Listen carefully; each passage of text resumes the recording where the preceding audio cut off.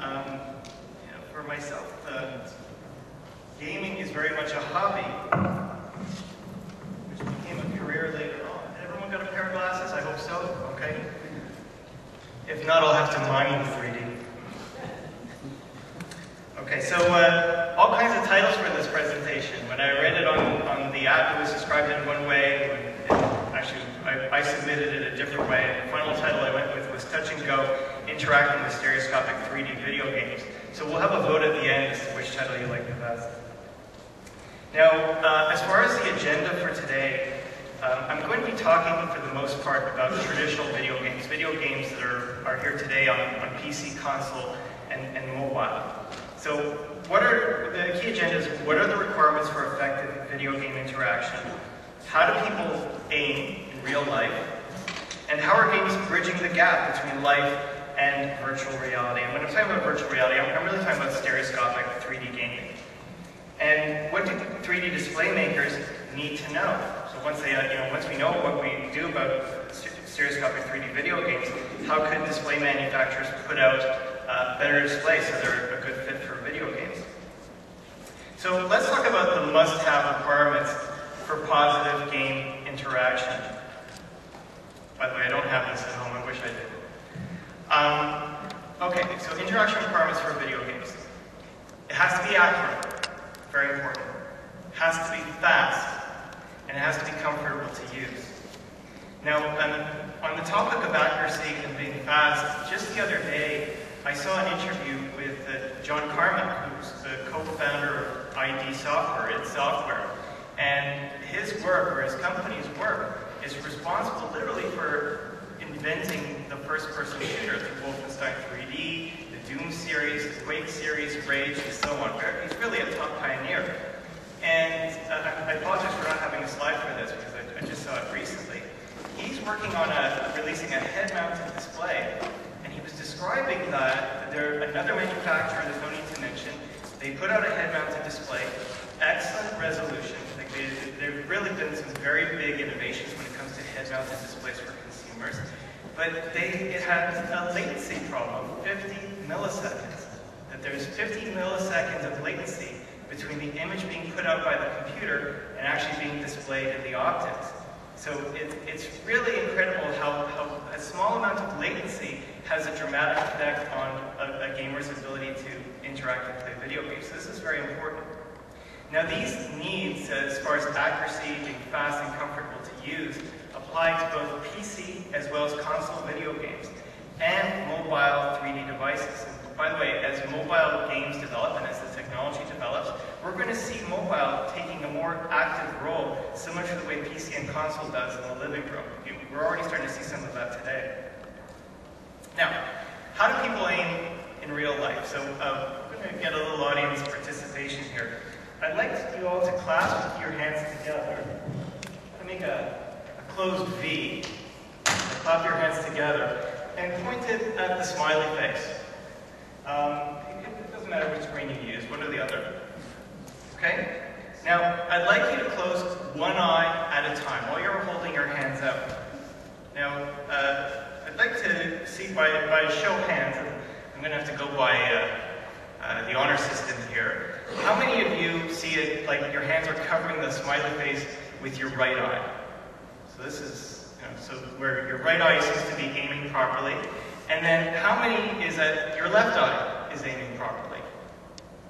So here's an interesting fact. 80% of people are right eye dominant. So regardless of what your left eye is seeing, it's the right eye that does the targeting. So even with both your eyes open, this dominance is very clear. So here's a trivia question for you. And this, by the way, it's not a trick question. I just do sniper rifle experts close one eye when they aim their gun. So let's say they have a rifle, there's a scope. Do they close their one eye when they're doing it for the best aim? How many people think that's the case? Okay. Well, the fact is they don't. The recommendation is actually to aim with your dominant eye through the scope, but your second eye triangulates. So even though the perspectives or the way the image looks is actually going to be radically different, because one, of course, is zoomed in and the other one is just the traditional view, both eyes are actually important in the aiming process, at least for the snipers. And by the way, it's amazing that this is the second time that this image came up. I didn't realize that people involved with the Minority Report would be here. I'm a little embarrassed. But nonetheless, so let's talk about the gamer's interface, or also known as the tools of the trade. Well, first we've got the standard crosshair. Now this is the most important element in the majority of video games, whether it's first-person shooters, you know, if you're a gunner, if you're a wizard and you've got a wand to point, they all use the same tool, which is the crosshair.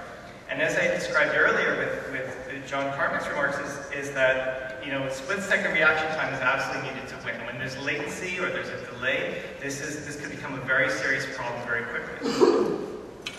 Next, you have the scope. Now, this is a sample from Battlefield 3, which is the most recent Battlefield game from Electronic Arts, put out by DICE. Now, when you look through the scope, it should be a zoomed view of the target being aimed at. But this is also applicable to simulators. Like, for example, if you're in a submarine simulator, you can have a periscope. So it's a similar idea. And then you've got the mouse pointer. And this is extremely important. So if we look on the right-hand side, this is an image capture. It's an older game called Company of Heroes. And imagine, if you will, a 3D map where you've got to pick and choose your soldiers and your characters and move them from point A to point B, or you've got to select a group of buildings. This is all very important. Of course, it's important to have accuracy. So what happens when stereoscopic 3D isn't included in the game design? And I should elaborate as to what I mean by this. In the PC gaming world, where 3D is actually most dominant, what happens is the majority of video games are programmed for traditional 2D displays, and then software or middleware software extrapolates what the 3D should look like. It's not quite 2D to 3D conversion, because there actually is a second camera, but it's an artificially placed second camera. So the game is doing something that it wasn't originally intended to do. So in this case, I'm showing samples from the DDD TriDev, or Dynamic Digital Dev, as well as, in one or two cases, from NVIDIA's 3D Vision as well. So let's make sure your glasses are on, and let me explain what's happening in this clip. So this is a game, Elder Scrolls V Skyrim, very popular. They inadvertently made a really good stereoscopic 3D game. It wasn't intended to be that way, it just turned out to be a fantastic game for this purpose. On the left-hand side, now, it may look a little wonky. Okay, what's happening is it's a 2D, then it's gradually going to 3D and back to 2D. So it's like, imagine my hands going apart and close together. On the right-hand side is the actual source. It's the side-by-side image. Now, what I want you to see, you may want to take the glasses off just so you can see it, is that the separation is happening equally in both eyes. So the left eye is moving to the left, the right eye is moving to the right, and they're going center at the same time. So both eyes are separating at the same time. Okay, so far so good. Now, what happens when we try to aim? Let's see. There we go. So I'm using the in-game crosshair, and I'm not hitting the guy. I seem to be pointing him where it's supposed to go. Take care with those legs. Take care with those legs. Whoa, whoa, whoa. What's all that? What's the magic? Yeah, all I'm doing is annoying him. Not very good. So, that's a big problem. If you can't aim properly in stereoscopic 3D, you're not gonna have a good time. Now, here's an example of the map from Company of Heroes. Now, I've got these soldiers on the map. Shake a leg, people. Now, you should see, just so I'm not bringing it up myself, is there's a mouse cursor moving around, and they're going to where the mouse cursor is. But if we look carefully, the circle where that mouse cursor isn't matched up with the mouse cursor. Now, this is very simple. There's nothing complicated happening in the game. But if you could imagine this map filled with soldiers and buildings and having to work very quickly to get things in the right place, you're not going to game very well. So this is a serious problem that has to be taken care of when it comes to games in 3D. So summarize, with the basic 3D premise, if the game's just translated to 3D as is, we're we're going to have a problem with crosshairs and aiming techniques being ineffective, and of course with maps picking and choosing items on menus and so on, it's going to be problematic. So how do we get the interface to work in stereoscopic 3D? So there's a number of solutions. First is a driver add-on, and we'll see, I don't know if you could see it. You should see a yellow dot. You should see a yellow dot next to the game crosshair. Okay, this is something that's inserted, in this case by the DDD Stereoscopic 3D driver. The dot is rendered at the depth of the object it's being pointed at. So if we look on the right-hand side, or actually both sides really, the fireballs are going where they're supposed to go. Now, so this works really well for first-person shooters. It's also good for what I call reticule-based simulators. So, for example, if you're in a fighter jet and you've got a heads-up display, there should be like a targeting crosshair you use for your gunfire, your weapon. So, similar idea, and this would work well for that as well. Unfortunately, it's not good for 3D maps because this add-on crosshair is designed for just that. It's not intended as a mouse cursor that moves all over the screen. Another issue, and you should put your glasses on for this. This is from Battlefield 3, and what it is, it's actually a stereoscopic 3D rendering of the gun. The game itself isn't actually like this, and I'll explain why a little later in the presentation. But what you should see is there's clearly a conflict. I mean, the gun itself is rendered in 3D, so the rear of the gun is getting in the way of the front of the gun. And if you were to add this add-on crosshair, there wouldn't be room. You can't really look through the scope. So this is a problem that game developers or driver developers need to get around. Now, here's another option. We learned earlier in this presentation about 80% of us are dominant in our right eye, the remaining 20% in the left. So what we can do is there's technology available today that they could use your dominant eye for aiming and still maintaining the in-game crosshair. And I'll explain how it works later, but if we look at this segment from Elder Scrolls, you can see that I'm aiming correctly. In the right side, on the left and the right, where the fireballs are going, in the right side you see that the fireball's hitting target. On the left-hand side, it's got nothing to do with the crosshair. So this is just a demonstration that indeed it's the right eye or the dominant eye that really matters. And now, Company of Heroes, this is a similar situation. If we look carefully at the mouse pointer, it's ending right spot on into the marker. So you see that circle that just appeared? In your right eye, it's appearing correctly. But if you were open just your left eye, or the eye that's not dominant, you'd see that it's incorrect. So again, only your dominant eye really matters when it comes to aiming, and you can of course enjoy the game.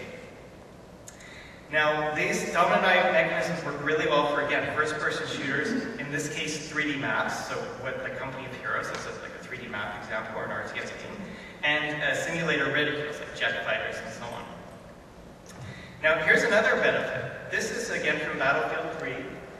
If you keep both your eyes open, assuming that your right eye is the dominant eye, it should look like you should see a bullet hole right through the scope. But if you open just your left eye, the gun is pointed in the wrong direction. It's got nothing to do with where the bullet goes. But here's an example where we could have a fully rendered stereoscopic 3D gun without this conflict. So this works very well for gun scopes. Now, how does it work? So this is it's really kind of neat. If you look again on your left-hand side, you've got the 3D image. On the right-hand side, do you remember when I mentioned earlier that both sides are separating at the same time? You may want to take your glasses off so you can see this clearly. On the right hand, let's just say your right eye is the dominant eye. It's perfectly still. So that eye is accurate 100% of the time. But the separation and all the 3D adjustments, or the stereoscopic 3D adjustments, I should say, is happening in your left eye. So that's where all the action is happening. So in the cases of DDD drivers, you can choose whether you're left eye dominant or right eye dominant, so that chooses what happens. But the benefit of this is you can use the in-game heads-up display and the in-game effects and benefit from a dominant eye. Now, by the way, this technique was first introduced by IC3D a few years ago. So we've known about this for some time. Now, there is a trade-off though. This is an image from Battlefield 3 using the dominant eye system. And what we should see is even though the game's crosshair is accurate, look at the name tags on top of the soldiers. They're not rendered at the depth of the soldiers themselves. They're rendered at screen depth, as though they're just kind of floating there. So it works. Gamers can enjoy their games in 3D. It is a minor trade-off in the case of a good crosshair. But, it would be optimal to have everything rendered at their proper depth. Also, because of the way the technique works, where one side is perfectly still and the other side is what's separating and being adjusted, some gamers have said that it's an uncomfortable technique for them because it's a bit unnatural. Most are okay with it, but some have noted that it's a bit uncomfortable. And this is finally the ultimate solution so far. This is the native rendering of Battlefield 3. In this case, it was running through the NVIDIA 3D Vision. If we look carefully, you'll see that the crosshair is at the correct depth, the name tags are at the correct depth, everything has a proper 3D element to it. So that's, that in theory should be optimal. But there are still some challenges. So even with the native crosshair, if you have out-of-screen effects with close objects, it could be very challenging. It could be actually near impossible to aim. Also, do you remember when I showed earlier about the scope that didn't look right in 3D? Well, that would be true here as well. So what some game developers do to get around this problem is they actually render the game in 2D instead of stereoscopic 3D. So they treat it as like a flat object, which kind of goes against the purpose of doing things in 3D. So that's kind of a trade-off there. And of course, to get this, to get the objects and the name tags at the right depth, it requires the game developer to do this on purpose. They have to know that their game is eventually going to be in stereoscopic 3D. So it does require game developer care. Now, what if the crosshair was 100% dominant, but the game's 3D rendering is traditional? We're going to have to find that out later. I don't have a slide for that. I haven't had the opportunity to actually test something like that out yet. So what does this mean for you? And when I say you, I'm thinking display makers or panel makers.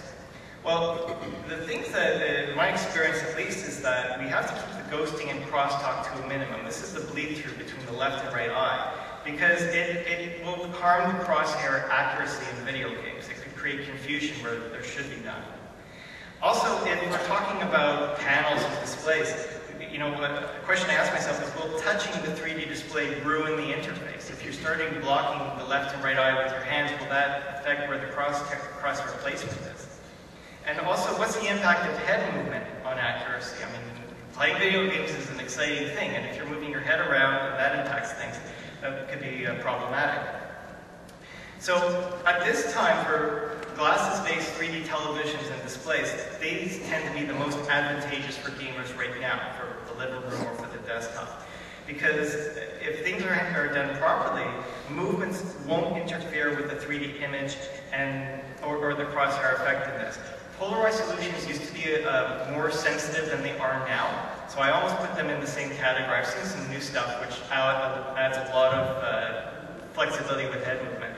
And also the ghosting and the crosstalk is minimal. So these are all benefits that, a lot complain about the glasses, but the truth is, glasses-based displays are very beneficial for gamers. Now for mobile 3D displays in games, they tend to be based on parallax barrier technology. They're limited to sweet spot viewing, and with too much head movement, the crosshair and interface accuracy is immediately lost. So and also using the screen with your fingers can get in the way of the actual image. So these are all things that work against gaming with mobile 3D displays. So the solutions are to avoid using the gyroscope for interface purposes. So when I say the gyroscope, you could actually move your smartphone or your tablet around and the game will pick up that movement and treat it as your interface, whether you're turning right, left, accelerating, and so on. So instead of doing that, some game developers are using, they call them screen pads, where they draw these circles on the game's image and use your thumbs to control it. So you could, keep the 3D image whole.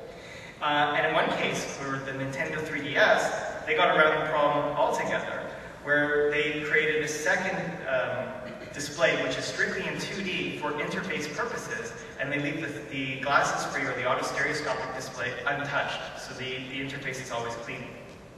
And just, this is interesting, I discovered this with the Nintendo 3DS, they use different crosshair techniques depending on the game being played. So standard games, they use a native crosshair, which was what I showed earlier with Battlefield, where everything's rendered at the right depth and so on. But for augmented reality games, where they use the 3DS's camera to pick up the room, and the room is part of the game, and you're moving your 3DS all over the place to play the game and shooting with your triggers, they use the dominant wide crosshair, so that it doesn't fall apart when you're playing your games in 3D, or at least it cuts that problem down. So just a heads up, I work with a research initiative called iGo3D, and one of the things that we're researching, amongst other things when it comes to stereoscopic 3D gaming, is crosshair development, and it's crosshairs in 3D games. And it's funded in part by OMNIC, or Ontario Media Development Corporation, and the Ontario Centres of Excellence, basically the Ontario government. And our full results will be available in August of this year. And among others, partners are like Electronic Arts, Big Bubble, Digital Extremes, a number of universities, University of Ontario Institute of Technology. So you should actually check out the website at igo3d.ca. But more than that, if there is a problem to solve, or you're interested in 3D gaming and you want some research done to better the look of games on your displays, you should contact us, because we're investigating ways to do another round of this important research. So one more point for you is, here's a scary thought. If 3D gaming interfaces are designed for 80% of people, what do the other 20% see? So thanks for watching. Bring the lights up. Just one more point. In the descriptions for today's discussion, it's like this sentence ended, like S3DGA setting up a press steering team to do, and then it goes blank. So what we are doing is the media is getting together to come up with testing and review standards for 3D displays and 3D software products. So it's very exciting stuff, and of course the industry is welcome to participate with that.